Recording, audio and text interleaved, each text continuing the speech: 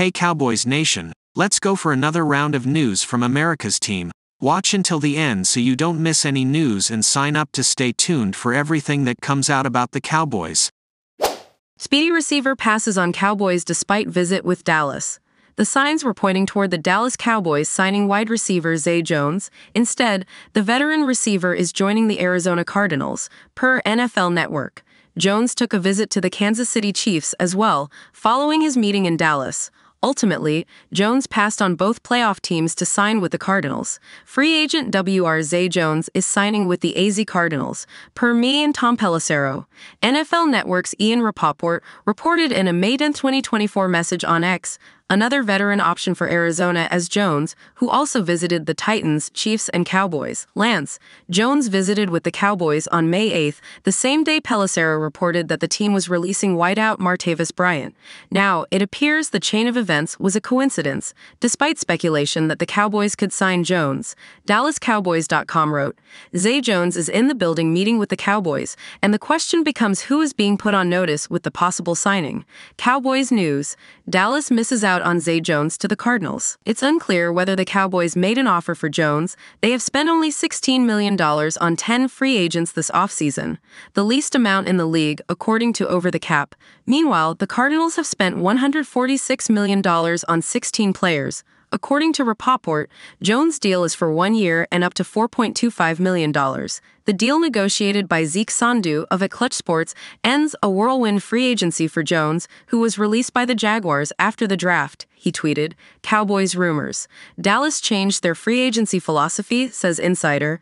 Jones suddenly became available after being released by the Jacksonville Jaguars. Fort Worth Star. Telegram's Clarence Hill Jr. noted there has been a shift in how Dallas handles free agent visits like Jones. There was a time when the Cowboys didn't let a prospective free agent they wanted to sign get out of the building. Hill Jr. said in a May 8 message on X, still may happen, but Zay Jones visiting the Chiefs is not a great sign. Maybe he wants to take all the visits and decide. What we know is the Cowboys, his daddy's team, didn't give him reason to cancel the KC trip. They never were going to make him offer he couldn't refuse. We recently saw the Cowboys also miss out on former Pro Bowl linebacker Shaq Leonard. The defender signed with the Philadelphia Eagles last December after visiting Dallas following his release by the Indianapolis Colts. The Dallas Cowboys continue the trend of an underwhelming offseason. It is unclear how much of an impact Jones would have made on the Cowboys' offense. Given Jones' price, it would have been a low-risk signing that added speed. Jones ran a 4.45 second 40 time during the 2017 NFL Combine. The Cowboys released Michael Gallup earlier this offseason and have not signed another veteran to replace the starter. Dallas is hoping Jalen Tolbert can step up in Gallup's absence as the team's third wideout. On news of Zay Jones signing with the Cardinals instead of Dallas, Cowboys head coach Mike McCarthy, I like the receiver room. I feel like our young guys are definitely going to make a jump. WFAA Dallas, Mike Leslie explained in a May 10 message on X. Proposed trade sees Cowboys acquire $13 million star RB. The Dallas Cowboys would be an ideal landing spot for one of the top running backs in the NFL in a trade proposal pitched by Bleacher Report's Alex K. In the proposal, the Cowboys would trade a 2025 fourth-round draft pick in exchange for Pittsburgh Steelers running back Najee Harris. K wrote that Harris would likely be entering his final season in Pittsburgh after they declined his fifth-year option. He's currently in the final year of his four-year, $13 million rookie contract. By trading Harris, they would be able to get ahead of the curve and acquire compensation before he would potentially leave in free agency next offseason.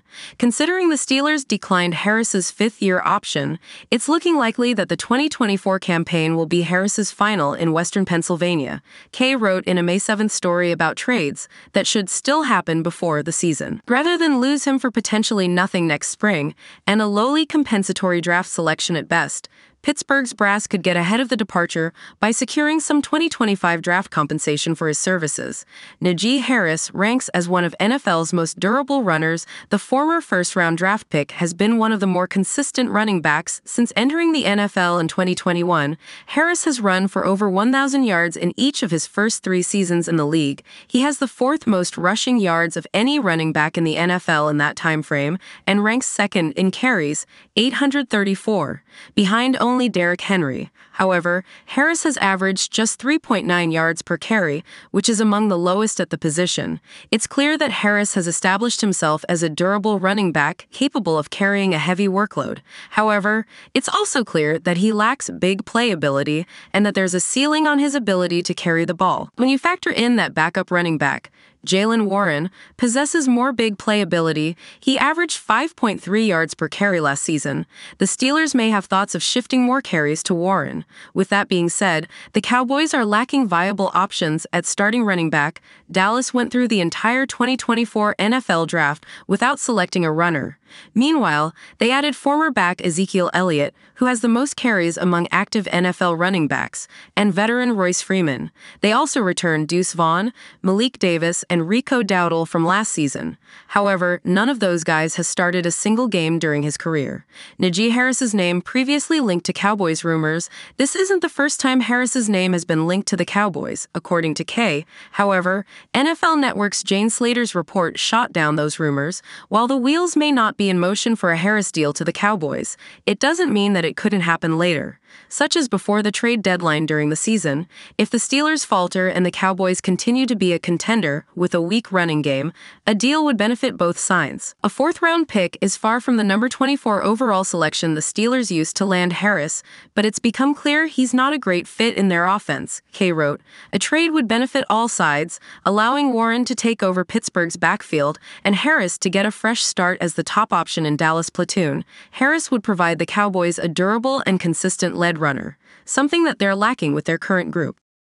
Cowboys' $20 million starter could bolt for Chiefs, says analyst. The NFL offseason continues without the Dallas Cowboys having a new deal in place for five-time Pro Bowl cornerback Stephon Gilmore. The veteran played an especially key role in 2023 after the franchise lost Trevon Diggs for the season, yet Gilmore remains a free agent who Dallas is in danger of losing in the coming weeks. Bleacher Report's Christopher Knox believes the Kansas City Chiefs would be the best fit for Gilmore. The challenge for Dallas is Kansas City has more than $15 million in cap space remaining. The Cowboys cannot afford to get into a bidding war for the defender.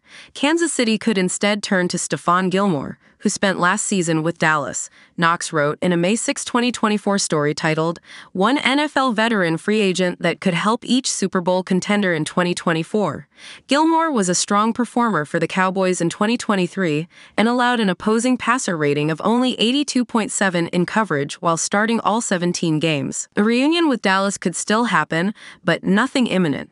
According to Michael Gelkin of the Dallas Morning News, while Gilmore, a five-time Pro Bowler and the 2019 Defensive Player of the Year, might not be available at a bargain, the Chiefs have the financial flexibility to land him. Cowboys rumors. Nothing imminent on a new deal with Stephon Gilmore.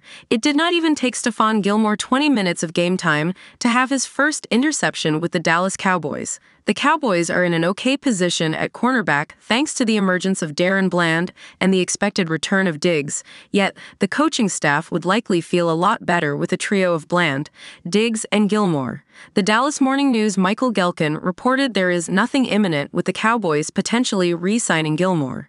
There is nothing imminent on a potential return for CB Stephon Gilmore.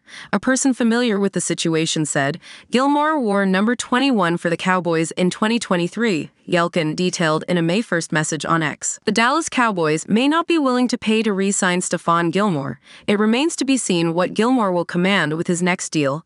Gilmore just completed a 2-year, $20 million contract and had a $9.98 million cap hit in 2023. The veteran may no longer be playing at a Pro Bowl level, but still appears to be a solid NFL starter. Gilmore posted 54 tackles, 13 pass deflections, 2 interceptions, and a forced fumble while playing in all 17 games for Dallas last season. Pro Football Focus gave Gilmore a respectable 74.4 grade out of 100 for his play in 2023.